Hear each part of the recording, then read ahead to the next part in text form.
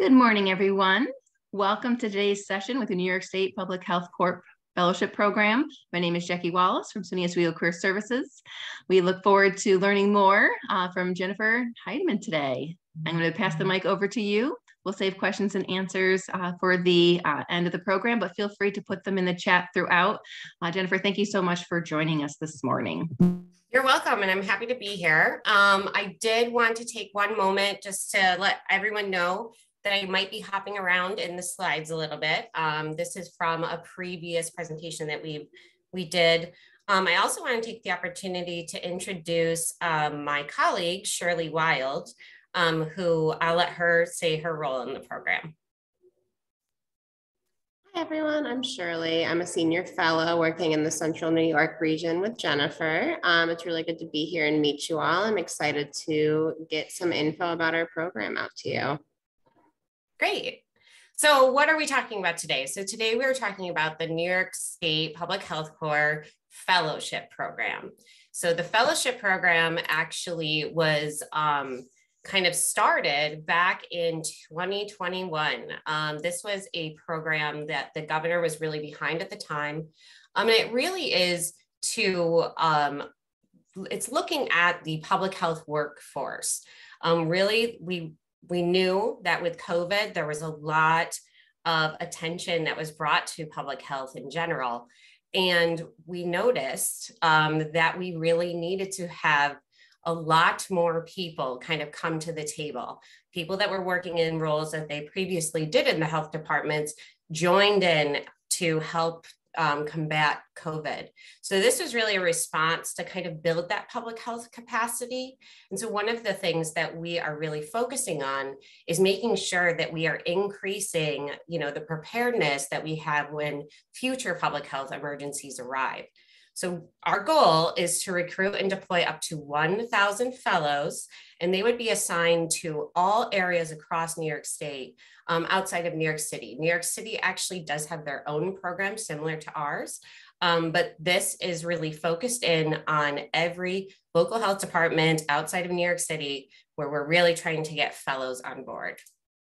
So the goals of our program, like I just kind of mentioned, is really to bolster the public health infrastructure. So we really are making sure that the local health departments are supported, and we want to bring in new talent, new ideas, and really being able to, again, have that workforce in place if for whatever reason we have another public health emergency that arises. So the other piece of this that's really important is we want to make sure that we're educating New Yorkers across the state to really talk about the key public health efforts that are in your communities. A lot of times I know from my schooling, I have my master's in public health. I did community health education prior to that in my bachelor's. And I knew that public health existed, but I didn't know necessarily what kinds of opportunities were in public health.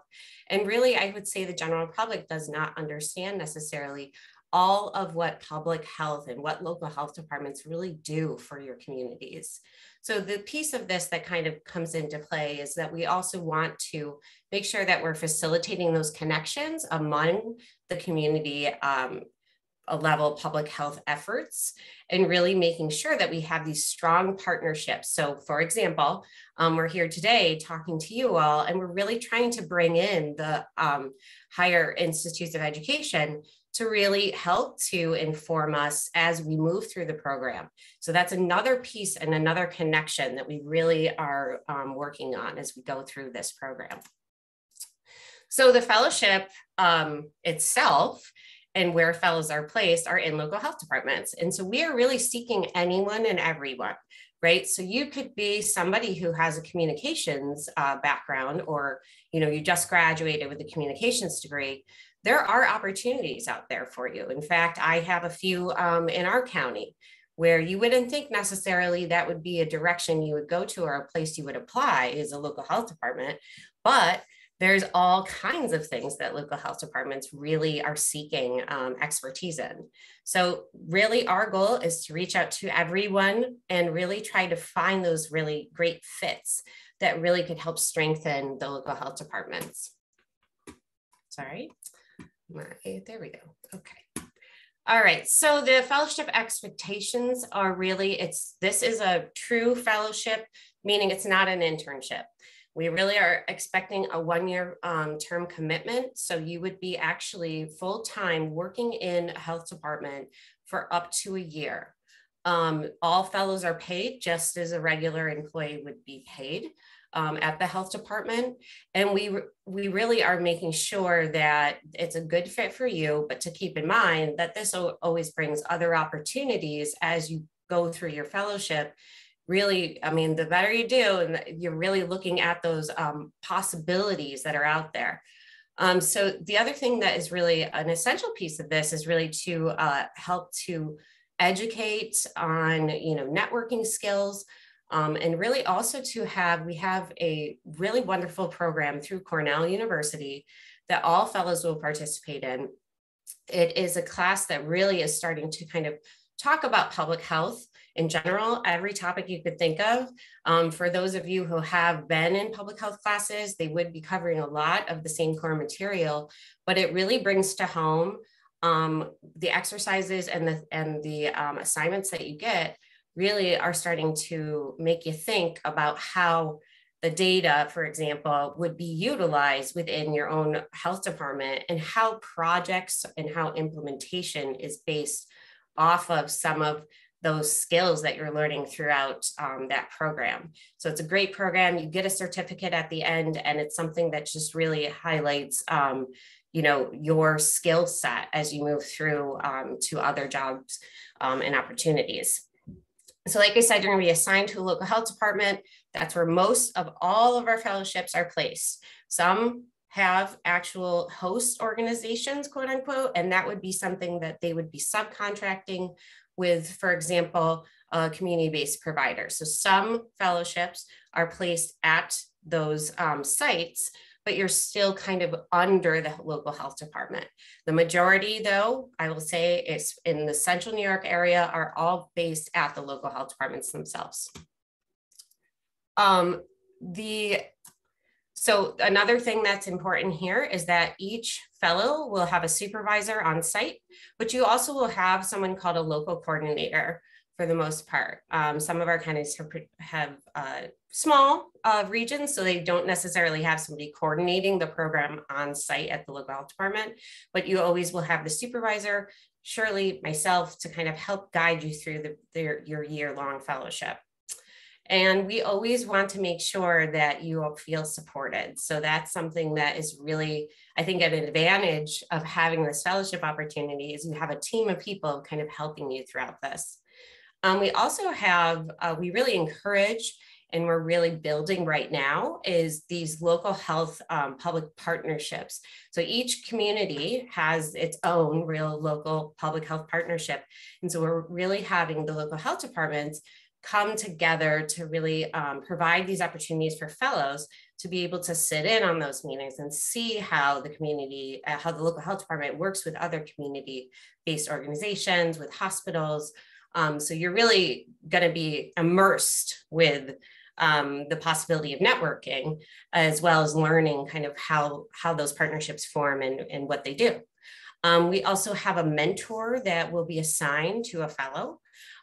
We have, right now, we're building our mentorship program. So for anyone that would like to be a mentor, we definitely are seeking some at this time.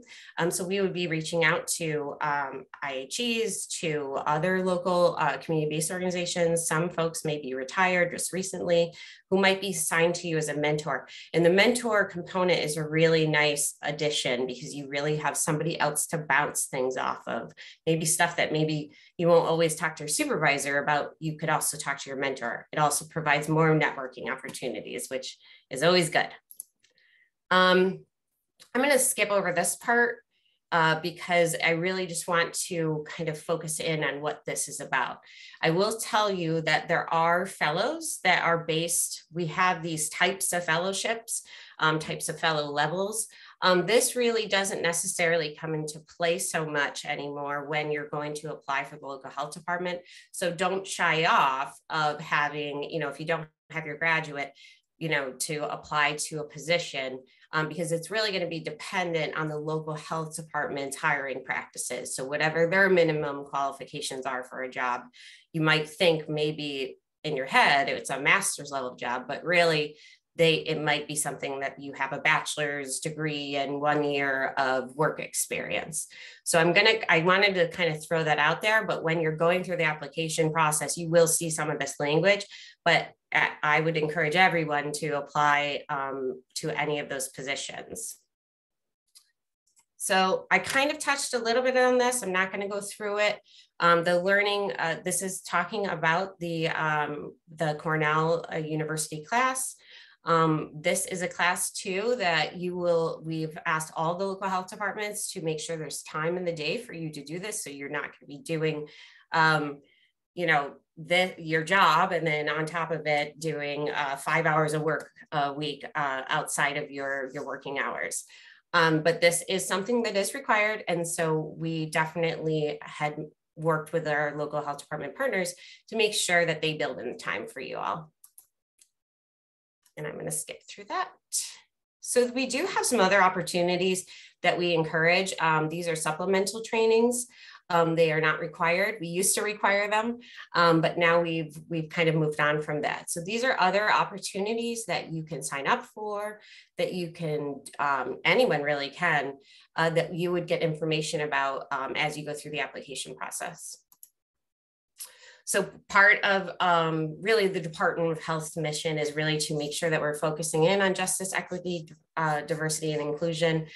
We really are working hard right now to kind of build and foster committees that really would help to not only inform us on our program, but also to kind of bring in some of the strategies that local health departments are using as well to kind of make sure that we are addressing and bringing together and having these principles really be part of your experience and part of really the programming that we do.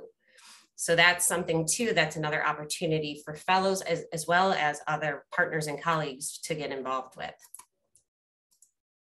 So the local partnerships that we have, I kind of touched on that a little bit, but we're really, we're trying to connect everyone together. We really are pushing at this. We're trying to have meetings, trainings, gatherings, where you're really working with these partners of the public health community. And that can be anyone and everyone, like I said before, businesses, hospitals. Really, we're trying to get as many people that public health touches to be coming together so that we have a stronger community and a stronger workforce to address the issues that we face. So these are, I'll skip that one because it doesn't apply to you guys. Talked about the mentors already a little bit, but again, they're really just going to be those professionals who are, we're trying to identify people that have either worked in the field who are, good fits for what you're working on as well. So that's something as we move forward in the program, you would be kind of talking through with us. And also we would be kind of reaching out to you to see if the mentor that maybe is provided fits for your skill set. And if I am going over time, please someone flag me. And that. So really the application process, so I'll talk about that. So the application process itself, there's two things going on here. One is that you apply to the fellowship. We do have a website and I can certainly pass that around and we can put it in the chat even. And that's where you would go to apply to our fellowship. Once you apply to our fellowship, your name will be then given to us, which I'm a fellowship placement coordinator. And so your application and your resume would be sent to the local health departments that are hiring. So you actually can choose up to 5 counties in the state that you would like to have your application sent to.